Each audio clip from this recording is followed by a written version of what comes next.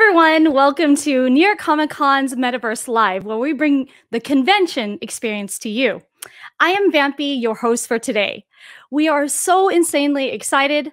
The Metaverse is entering the Stone world. In 2019, lightning struck and brought the Shonen Jump series Dr. Stone to North America and the masses. If you're an anime fan, you're definitely heard of Dr. Stone since it was a highly coveted and promoted new series.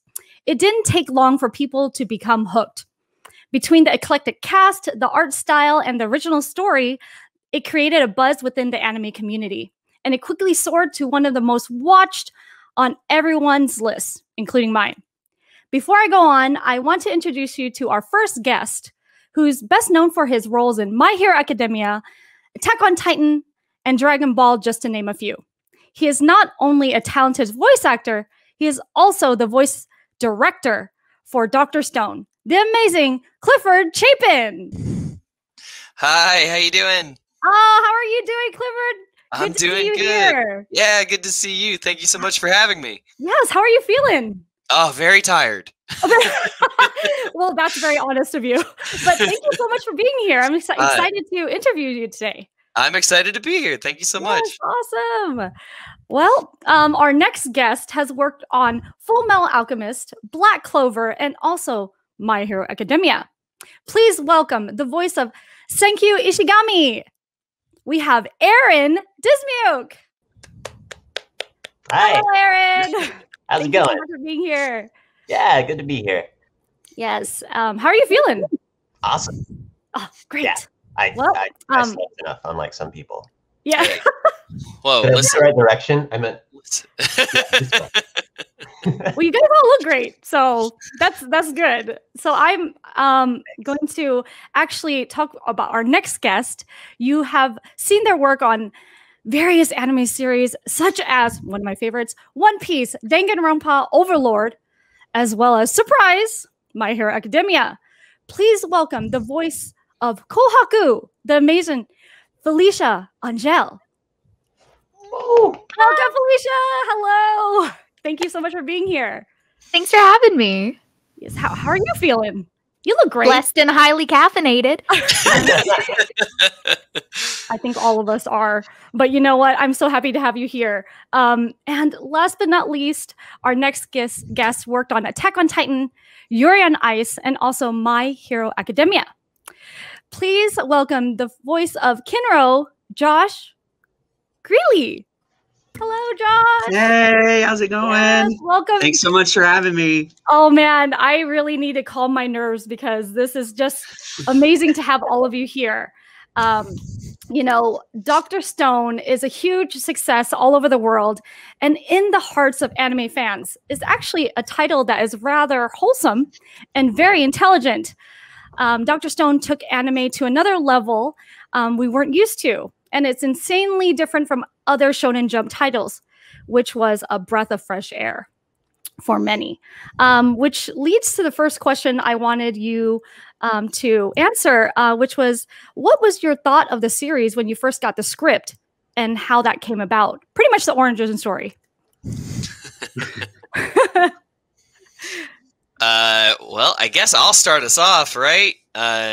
So Dr. Stone was one of those shows where when it was sort of getting announced, I saw some buzz about it, and some of my friends were talking about it, and was like, "There's this show coming up. If you can get on it, if you can get on the directing for it, you'd probably really like it." And I was like, "Okay." And so I looked into it a little bit, and I was like, "Oh, it does seem pretty exciting." And and I grew up pretty familiar with Shonen Jump and their other titles, and so I know that a lot of them turn out to be really good and enjoyable.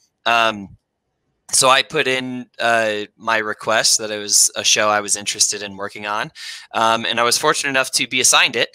So I got the manga once I knew that it was going to be coming my way. I got the manga for, I think there were only 5 volumes out in the States as of that moment, and I started reading through them to get versed in the characters and all their little quirks and everything, and it was just such an immediately captivating story, especially when I consider it against the other Shonen Jump anime and manga, because it was so different, you know, and the character of Senku was so different that this is a character that, you know, he doesn't typically get beat up in a fight and then be like, I have to get stronger. His challenges are overcoming the difficulties of his era, you know. His defeats are that he can't make a thing just yet, and then he has to come up with a new way to do it. And it was such an innovating and just breath of fresh air to the shonen genre, and it was just immediately captivating.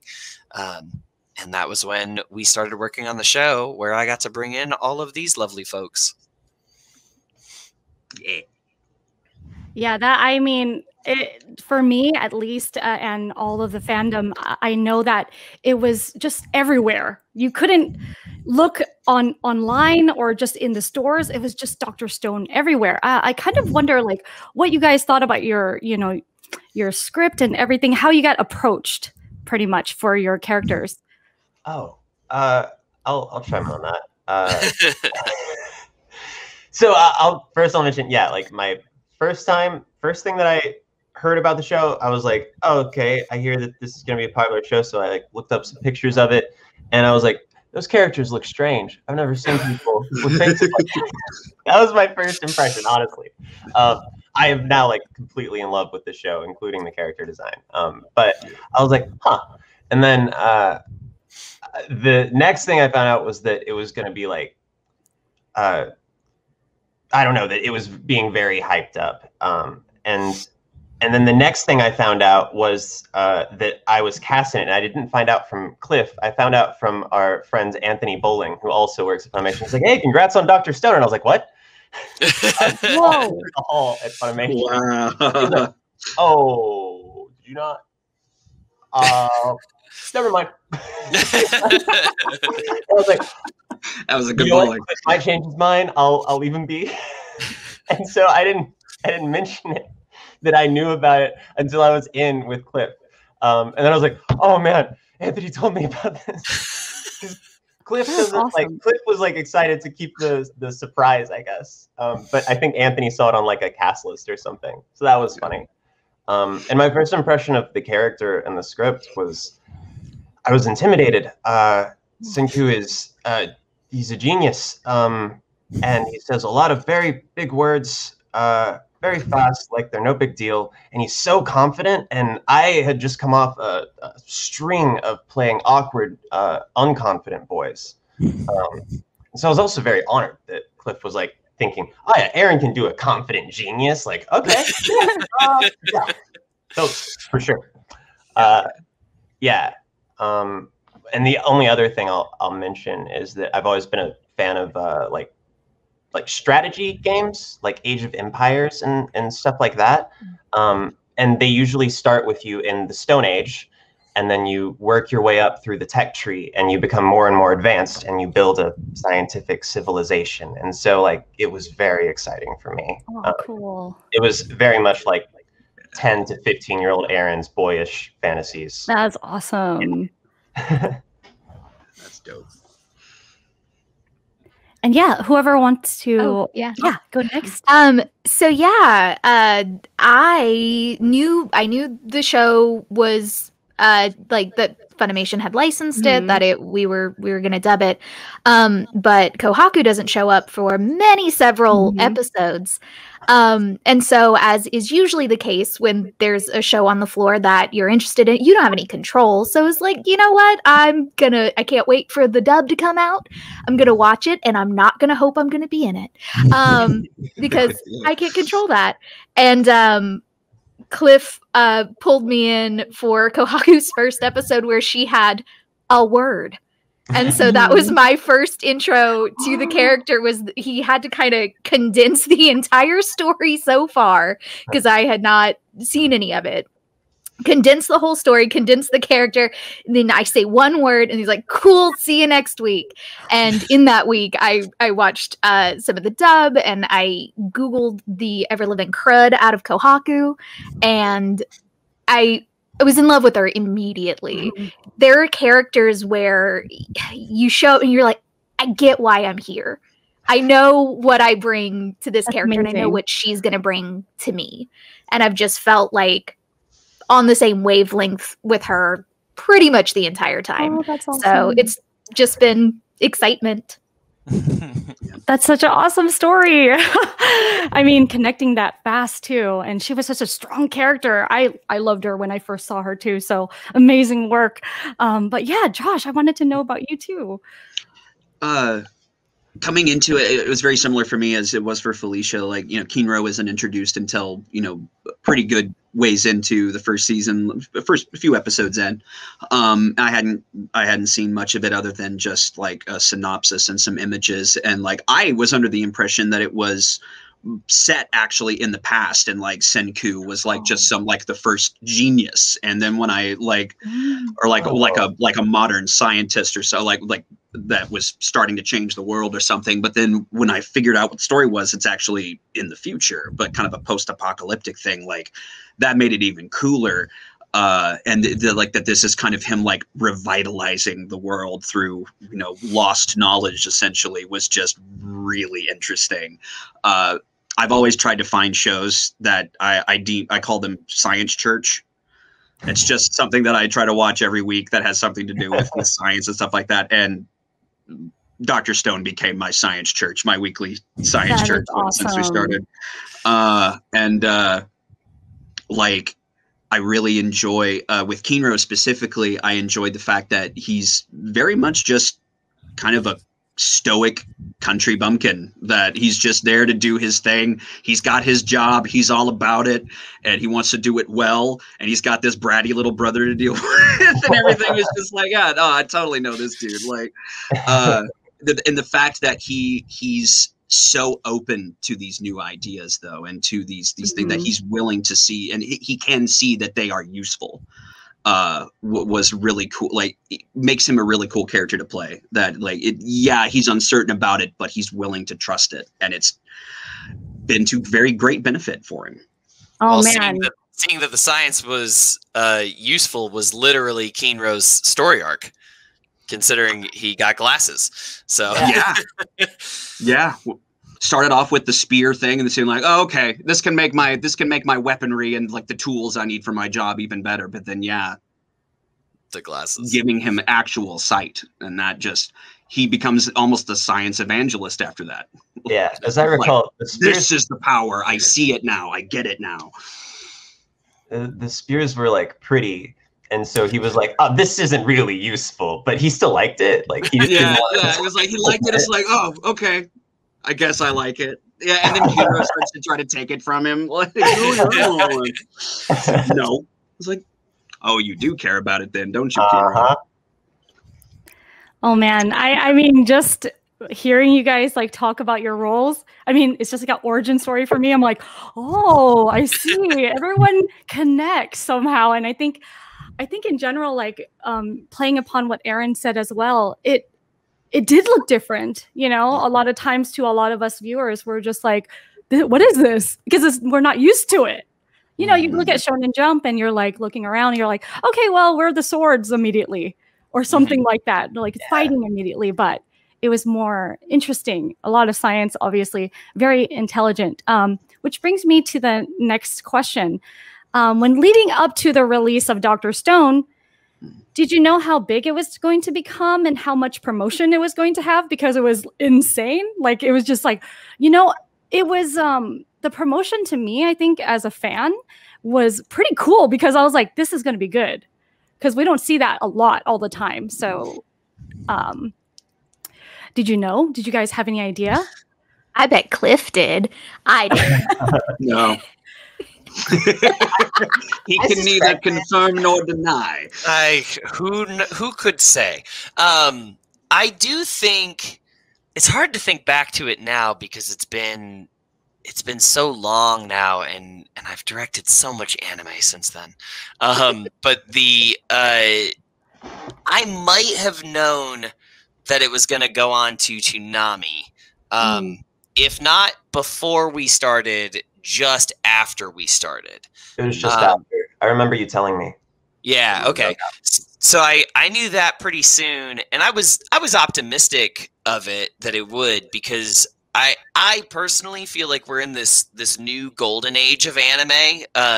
like in the 2000s when all of us were kids, we lived in a golden age of anime because all of the anime was starting to come out in the West, right? So like we were seeing all these really great titles like Dragon Ball and Yu Yu Hakusho and Sailor Moon and all these things, but those had been older in Japan, you know, and they were only just making their way westward. And now we're in this moment where there's so many great anime coming out at once, that it's like I said, it's a new golden age of anime. And I was really optimistic that it was going to go on to Toonami, knowing that it was getting hyped and people were looking forward to it. And, dare I say, they were getting excited. So once it started rolling, I saw it. I saw the momentum, and I was like, "Well, this is going to be good. This is going to be something really special and something that people connect to." Oh, great! Did you guys know? I have no idea, and it's a little bit of a form of self-protection. You never know what a show is going to do. I've had other shows come up that were going to be the next big thing, and then they were not. And then you sometimes end up with a show. We were talking a little bit in the pregame about Devil is a Part-Timer, and that was a show that we did, and it was super fun. We loved it, and I had no idea people would still be asking about it 9 years later. So, you know, hype doesn't always equal sort of longevity. It doesn't equal fan resonance. And I feel very lucky that the show kind of got to have it all. And I'm so excited to, you know, maybe actually get out in the world and hear what fans think about it again, because it sort of launched right at the beginning of all the pandemic stuff. So hopefully we'll be able to go out and see folks and to be excited with all of you. Yeah. Did anyone else want to add on that? To that? Nope. In line with what Felecia said, yeah, I knew that the show was being pushed, but you don't always know if the story is going to be worth the amount of advertising effort being put into it. And so I think there were just multiple beats as I was recording where I was like, okay, yeah, no, I think this is this is too good. Like it's okay. If they show this to people and it's this good, like it's gonna work. So that's why I felt confident about it. Oh man, I'm trying to piece things in my brain right now from your answers, and I'm like, it's just for me. I think as a fan, okay, I'm just a fangirl. Just remember that too. When I saw it and I first watched the first episode, my mind blew. I was just like, this is insane, you know, and a lot of people felt that way too, you know, and it just blew up. I think after the first episode, they were hooked. They're like, what is this? It's different, you know? So it kind of leads up to the next question, how your friends, family, and also fans reacted to your success of Dr. Stone and the show. If you'd like to share any experiences that were unique, we would love to hear it. Oh, that's you guys. Family, they don't know. Like my dad raises horses, so okay. Like he's an old school cowboy and rancher and stuff. Anime is not really on his radar or anything like that. My brother would absolutely would be into it. He doesn't really get a chance to watch much of anything, but he's excited that I get to be a part of some stuff that I enjoy like this. That's great. But yeah, and most of my friends are the people you see here, and they're in the show. So like they think it's good too. Yeah, it's very similar. My family, they're happy for me. They're happy. I'm happy. They're happy things are going well, but it's just not really what's on their radar. Although, more recently, with this sort of new wave of things hitting Toonami, it hasn't come down to Dr. Stone yet, but in the wild, in my family relations and stuff, I've been asked to sign things for My Hero, for like ancillary sort of kids in the network of the family, and that's always super cool So like I get to be like a fun story about your third cousin who's in this thing that you really love. Wow. Yeah. And that's about as famous as I think I ever want to be. So I really enjoy that. Yeah. Yeah, my nieces and nephews through my nieces and nephews in law, they're huge into anime, and they're really excited about a lot, and like they can watch stuff like Dr. Stone because it's more, like you said, it's a little more family friendly and accessible to a lot of them, and that is they do love this show, and I think they watch almost everything that we put out on Toonami now. Oh wow. So, yeah, awesome. so they're way into it. Nice. Aaron, Yeah. Okay, I'll talk about. I'm just gonna say. does your mom know? Player I met. Yeah. My mom and my brother. I think they watched like 3 episodes, but they had a hard time tuning in like to Toonami regularly. You know, they go to bed early. Or just even fans. I mean, how they reacted. So Yeah, they've been really nice. I met a Senku who. It's been interesting seeing how Senku cosplayers try to tackle the hair problem because it's so up. And so I want to do a quick shout out for the Senku I met who did 3 heads of lettuce. Instead of doing anything with his hair, he tapes 3 heads of lettuce to the top of his head. And he wins. It's smart. Yeah. No one will ever beat him. Yeah. Because it's just That's natural. my favorite fan experience ever. Yeah. Was having him come very up. much in the spirit of Senku, you know. The ingenuity. Yeah. It was really fun by day 3 when it was a little wilted. Oh, Day no. 3? It was the same lettuce. It's the same lettuce. Is that serious? Are you serious? Or is that real? Well, yeah, because Friday I met him.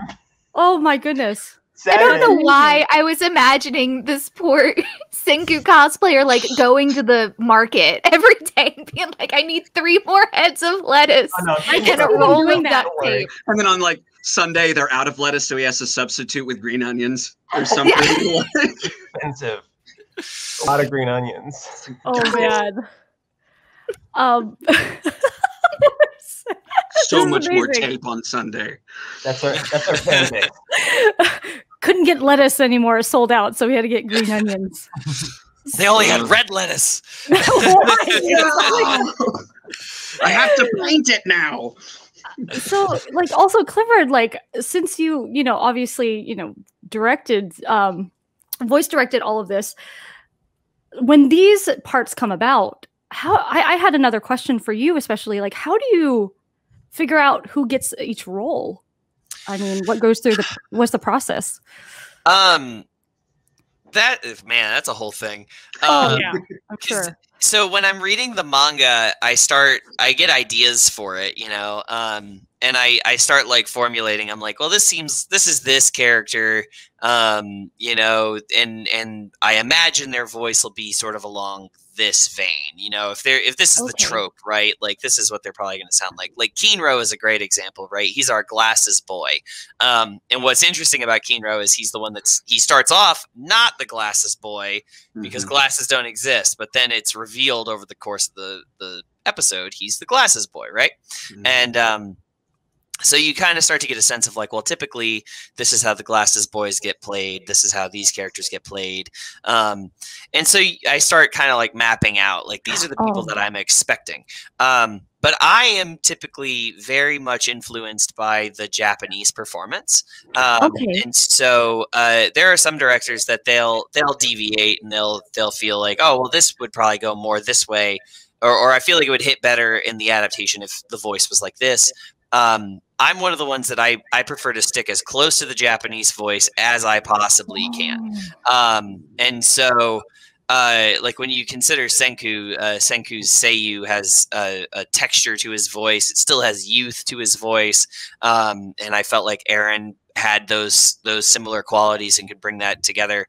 And plus, with so much experience, I felt very confident that he could play this confident genius that he was talking about, and but then also I really I try to challenge people away from the things that they normally do. And so like what Aaron was saying is that he had played so many not confident boys I was like, well, Senku will be something a little bit different for him, and I'm in for that, you know, and like Josh has been doing this forever, and you've played so many roles, Josh, but I don't know how many of the stoic glasses boys you get to play. You were the first actually to give me that type of role in like, because you were breaking the mold for me again, and it was in Genocidal Organ. And, there you go. Yeah, and then like that's where I really kind of got to like really start to play with that voice, and then not too long after that, a couple other people started using me for that voice because of you. So like, I mean, Inman started using me for it. Colleen cast me in My Hero with that voice, and then Kinro. So like, yeah, proof's in the pudding right there. Yeah, like you absolutely like love to change. Like, I think that's when I think of directors, like every director has a different style, and when I think Cliff's style, I usually think he likes to challenge people. He likes to give people the roles that they don't normally don't normally hear them in, and yeah, it's great. And I don't know, and when it came to Felecia, you know, Felicia's someone who I've always had a lot of admiration and love for in her talent, and but correct me if I'm wrong, Felecia, I know you've played some strong girls, but like such as in Devil is a Part-Timer, but this was one of those ones where I was like, I feel like this will still be slightly different for Felecia, and Kohaku's such an interesting character because one, she's like the strongest character in the show aside from Tsukasa, and she's so capable, but then also like she doesn't get the science stuff, so she has a little bit of snark, and like those were the things that I really like. What Felecia was talking about, those were the things that I was like, Felicia's gonna rock this, because just knowing Felecia personally and her own just expertise and humor, I knew it was gonna be a match. So yeah, no, you're totally right, and also I like you a lot too, Cliff. No, Cliff and I have known each other for a very long time. But yeah, Kohaku is such an interesting. I do get to play a lot of duality, which I really like, but not this combo necessarily. Because she is the tank, she's the heavy, she is the warrior, but she's also this like beating heart. And one does not have to be sacrificed for the other.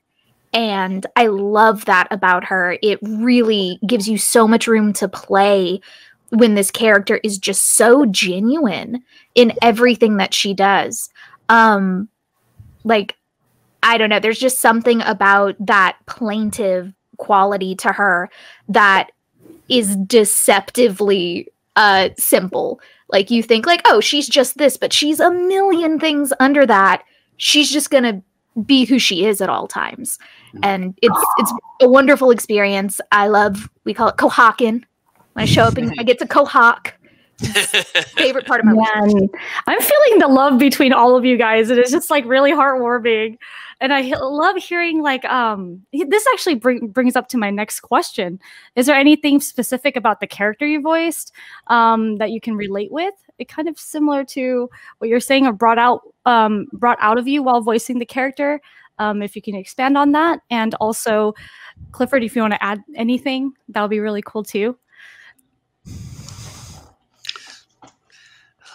As they all start to think. Well, I mean, like if you I could go on, but for me, Kohaku is like, I just get her. I get her. She cares. First and foremost, she cares. She's got this village full of people that she cares about, that she wants to protect. When she believes in something, she's all in on it. And that's what her relationship is like with Senku. He shows up and he's like, here's how I can make the world better and how you can help. And she's like, I'll do it. You just point me at the problem and I'll kick it. Like, I'm gonna be here and I'm going to convince other people that this is the right thing. And I'm just very much the same way. It's like, I don't really do like lukewarm on things. Okay. It's like I like it or I don't. And if I believe in it, we're going to make it happen. And I love her. I love her. Oh, that's great. That's awesome. I just want to. This doesn't quite answer your question, Vampy. I'm sorry. It's but okay. If I'm just anything you want to add. Conversation has me thinking about like something really exceptional about Dr. Stone characters. I think is how earnest, like almost all of them are. Gin is supposed to be the most dishonest one, and he comes in and he's like, "All I care about is myself, my own hedonistic pleasure. If you can do that and entertain me, I'm with you." And it's like, wait, why are you being so earnest about your skeeziness? Yeah, Senku is like, I just want science. I don't like really care about arguing philosophy with Tsukasa. Yeah, I want to live in a world that excites me. So I'm gonna do that as long as I can. Y'all in? Like everybody really is true to themselves in this show. I think that's part of the magic of it, or part of the what it has instead of magic. You know, because a lot of shonen shows have magic of some sort.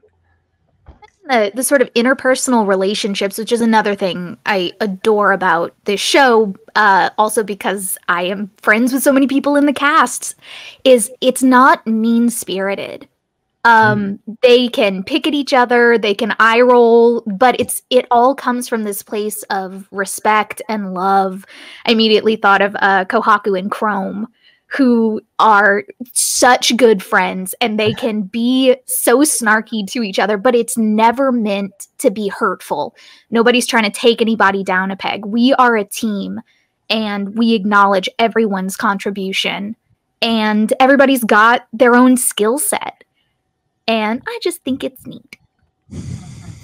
Yeah, it's really wholesome. Did you want to add anything, Josh or Clifford? I don't really have a lot in common with Kinro that I can think of, other than like when we first meet him for a while, he really likes structure. He's really into like, okay, this is the way things are. Everybody has their place. These are the rules we have set, and everybody follows them, and it's fine. And then like he likes structure, and so for him to be able to let go of that, I guess like that for me is the one thing I can see, like, you know, like I do, like, I like things to be a certain way for me, you know, like where I am, where I'm comfortable and things like that. And that's, you know, it's a very human thing. And so like, just, I can identify with him on that, but, in most every other ways, we're very different. I do have some things. I have a few anecdotes that I would care to share. We all went so still. It's like there was a vision-based predator. Everybody. One of my favorites. One of my favorite instances of a blooper from Dr. Stone was actually in, I guess it was episode 6, which was where Kohaku was most properly introduced. Kind of expanding on this sassing thing that Felecia was talking about. But Felecia, you know, it's her first time really playing Kohaku. Kohaku is pinned under the tree because she fought against Tsukasa. And she's seeing Senku for the first time work science, where he's like, look, if you feel like you're being crushed to death, I might be able to blow the tree up with gunpowder. If you feel like you can hold out, I can get you out more safely, but you need to tell me what you need. You know, and Kohaku says, yeah, I can hold on. So Senku starts working on the compound pulley. One of my favorite moments from the early episodes. But there was this great read, and it's in the show, and it's Felecia as Kohaku watching Senku put together the compound pulley, and she goes, "What are you doing?" And Aaron had previewed the scene, and he burst out laughing at Felicia's read, and he just goes, "Don't sass me!" And it was so funny because it was one of our first instances where the cast member was caught off guard by the other cast member living in the moment. And it was, and those moments are the moments that I as the director kind of live for. The moment where we can make the other, there's magic in the moment where the other actor connects to the first actor's performance. And like that was just such a good moment, and to see it happen. And beyond that, I can tell you, each actor here has, in different moments, made me cry directing them. And I might get emotional talking about it. I'm just gonna be honest with you. But there are these moments, and every one of these guys can attest to it, that like I have no problem making an actor do a take again. I will make them do it again if I feel like if it can be better, if it can go farther, and I will make everyone do it again. And each one of them has always risen to the challenge. Specifically with Josh, it was the moment where Keenro wore the watermelon for the first time. But like those lines where Keenro first acknowledges and like appreciates science, it was like, yes, like Josh just nailed those. And that's like the stuff that brings me to tears. I don't even know if I could talk about the other ones. I'm going to start crying. So anyway, that is amazing. I mean, you're definitely, that is different for me to hear. Just how invested, that you are with the cast and your friendships, and it's just very nice. I can't even speak. It's just really nice to hear. It brings up to the next question, which is, do you have a favorite part, any of you guys, of in the anime that you can talk about, that that you acted in, or also directed in? Is there a favorite part that happened? There's so much. Okay. There are moments that have given me, I'm from Louisiana, we call them the frissons, but like just goosebumps, just chills. The song from the past, connecting everyone, made me weep. There is some stuff in this season with different factions sort of reuniting that I'm gonna cry now. I recently, it's spoilers if you're not caught up on season 2, but I had not seen my very dear friend Rico Fajardo, who plays Taiju, in a year. I moved right before the lockdown. Oh, wow. Hadn't been able to see them, and then there's this line where Kohaku sees Taiju, and I love their relationship, this like admiration she has for this guy that Senku says is the strongest man. Like, she's just all in. He's an idol. That's like her, like, posters on the wall, like Hulk Hogan. That is her hero. And she just like, she's like, I've never met you, but I know who you are. And she just sort of whispers his name. And Cliff had to ask me to come back in for more smile on it because I was crying. But just those moments, these reunions, and being so connected to the other people in the cast, it's painful and it's healing all at the same time. It was just incredibly cathartic to be able to have, like, to kind of feel this loss that we've all been kind of pushing away because we didn't know when it would end. And so it's just been beautiful. So those are my favorite moments, the ones where I cry. That's amazing. I love hearing it. And Aaron and Josh? Any moments, Keenro and Ginro are highly entertaining to me for multiple reasons. I have a little brother myself, so that it's really cool to be playing a character that has, a little brother like that, and they obviously care for each other a great deal. For Keenro, my favorite part was obviously the when he gets his sight for the first time, even with the watermelon head, that badass pose he goes into wearing the watermelon head is forever seared into my brain as both amazing and hilarious looking at the same time. It's just there's so many emotions happening in that scene.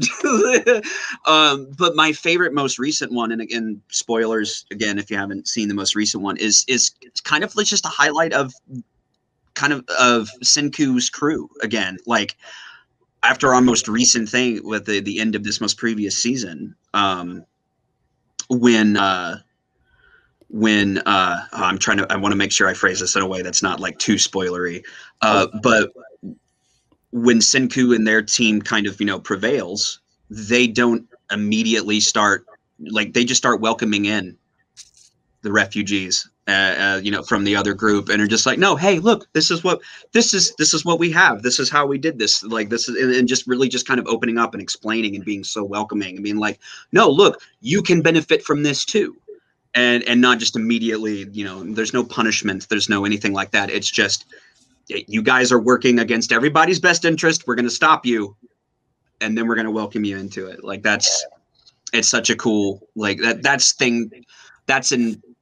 something to live for. That's something to strive for, is that sort of humanity. Yeah, it's real wholesome. It's a wholesome show. Okay, so I've been voice acting for 19 years actually. I'm 28, and I started whenever I was 9 years old. And I actually haven't ever cried while voice acting until I think like a week ago. And it was during Senku and Tsukas's big scene. So that's my favorite scene right now. Man. Yeah, I won't spoil what happens, but there's so much emotion in this. This is amazing. Oh my gosh. I love also, that. I'll just mention a couple other scenes. The light bulb scene with Senku and Chrome bringing light back into the darkness. That was a scene that I actually got to adapt the script for. Okay. And so, like, I had this very specific idea of the monologue in my head, and humanity conquering the darkness, and it was just it felt very special to me, and everything like clicked in that moment. And that was like a moment where like I felt like, I don't know, like worthy of the character in a way. Oh. Wow. And so yeah, that was a big one. And then really recently, what's Caitlin Barr's character's name again? Nikki. When Nikki hears the song, it's the same song. They keep getting us with that same song. When Nikki hears the song and simultaneously realizes that Lillian Weinberg isn't alive, and that she's going to join the Kingdom of Science, I thought that like dual realization was like, I don't know, there's something really cool about that. And also Caitlin's performance really got me. So yeah, those are my favorites right now. Oh, awesome. Whoa. Really intense. I'm just, it's so cool. Did you have a specific episode that you really like, Clifford? Oh my God. There's a lot.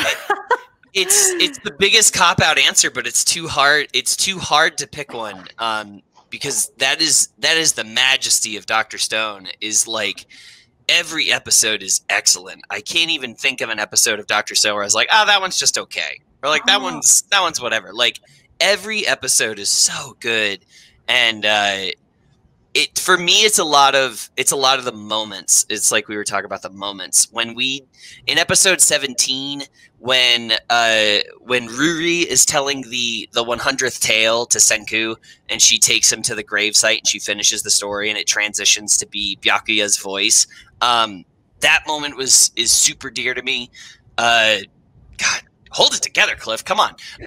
But Kent, who plays Byakuya, he started crying recording that, and whew. All right, sorry. It's okay. We're all here. Like, that was great. That one, we joke about lines all the time. We all reference lines that the characters have said all the time. Aaron, one of my favorite lines of Aaron is when they're preparing for the grand bout, and Aaron is talking about rigging the thing with Ginro, and Ginro's like, if we just get into a match where it's one of us against the other one, we just go boop, and Aaron goes, "Oh no, you sure got me good." Like this read of Aaron's talking about like how you throw the fight was so funny. It's just one of my favorites. Josh, we always go, "My spear," when the golden spear gets destroyed. Felecia, I don't feel like we even say a real line. We just always go, "Oh, I'm gonna stab him." Stab him! Because Kohaku, whenever Kohaku gets mad, like especially in season 1, she's standing there with her knives out. She just is like angrily shaking. And so Felecia would like get in the moment where she'd be like, "Oh, I'm gonna stab him. I'm gonna stab him." Gonna happen this time. Never did. It's when Aaron was first getting into the character, the thing that he would say to like get himself into character wasn't even a real line, but like Senku has all these moments, especially when he's first working with the villagers, that are like mad scientist-y. You know, he starts making like the really sinister faces, and Kohaku even says all the time, she's like, "You look and sound like a bad guy right now." So we started saying all these things. Aaron would say this thing to get into character. We'd go, "Yeah, you're strong, but I'm evil," and it was just the thing he needed to bring out like the mad scientist of Senku sometimes, especially in the early episodes. Now Aaron just steps in the booth and he's like, "Yeah, I'm Senku," but it's so funny, and those are all the things that I think about with this show. Is like we have so many things that have persisted as jokes and that we reference and we call back to with each other, and that's just the stuff that sticks out to me forever. Oh man, this is like a magical thing that's happening right now. I think out of, I researched a lot right before I got to talk to you guys, and I think that in general, like a lot of people, we're going to get to the questions that people have for you guys that we got online. The first question today is from Michael. If you were stuck in a new stone age and joined the kingdom of science, what's something from modern times would you ask Senku to reinvent? Pizza rolls. Yeah, I like that one. It's very. But I would also accept bagel bites. Yeah, that could be an answer too. A pizza-based snack product. Let's see. He didn't reinvent the microwave yet, did he? Like he hasn't done like a microwave or any radiation things yet. Not yet. I didn't think so. Yeah, something like a microwave, some sort of faster cooking implementation. Yeah. Roasted fire pits are great, so that you can make your bagel bites. They bites. are not. See, teamwork makes the dream work here. You and I gonna have piping hot pizza rolls. That's right. Mm-hmm. I feel like I'd be like, "Can we please get air conditioning? Can we please work on air conditioning?" God, yes. I'll just throw mine behind that. Air conditioning? Yeah. Is that like everybody? Everybody. But there's another controversial one. There's another controversial question here. I don't know if it's controversial, but amongst yourselves, what did you like and what did you not like about certain characters in the anime? Like, or maybe we can just answer, did you not like one character from the anime? And we could talk about that. Cliff knows. He knows I'm ready. I didn't. So here's the thing. One of the things that Kohaku and I share is this sort of paladin nature. And Gen showed up, and he was so shady and so duplicitous, and Kohaku didn't trust him, and I didn't trust him, and if I don't trust you, I can't like you. So I still am coming around. He's proven himself at this point, but there was most of that first season, he'd show up and I'd be like, I don't, he's not, he's gonna turn. I just know it. I also started out not a big fan of Ginro, but that turned around almost as soon as I heard Justin Briner speak in that character's voice.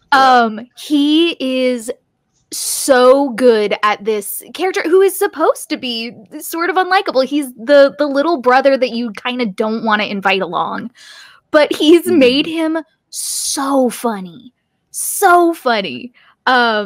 that now he's one of my favorites. But yeah, Gen and I are not kosher.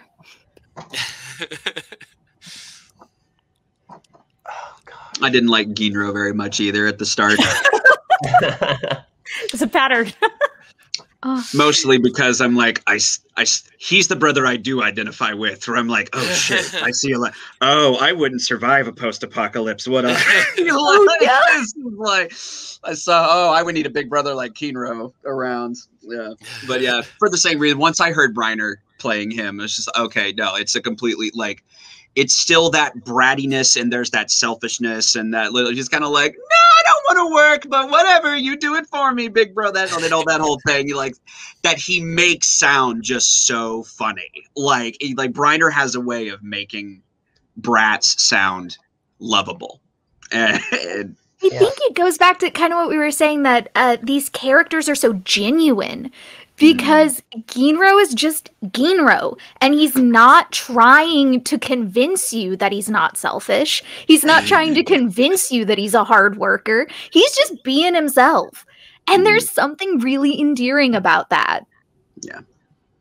Yeah, I think that's why Hyoga's the only real villain, is because he's hiding an ambition. If Hyoga were like all the other Dr. Stone characters who we're going to come around and like, because that's kind of what happens in Dr. Stone, is like with Magma, for example. If Hyoga were like that, then he would have walked up to Tsukasa and been like, I don't like being your second in command. I'd like to be leader of this outfit. And maybe he would have splintered off, or maybe Tsukasa would have been like, all right, well, you can have your chance to take your shot when you want to. And then, they'd have that forthright relationship. But instead, Hyoga waits for his chance to catch him by surprise, and that's what's like unforgivable in Dr. Stone. What appropriate use of language while you said that. It was just so well timed.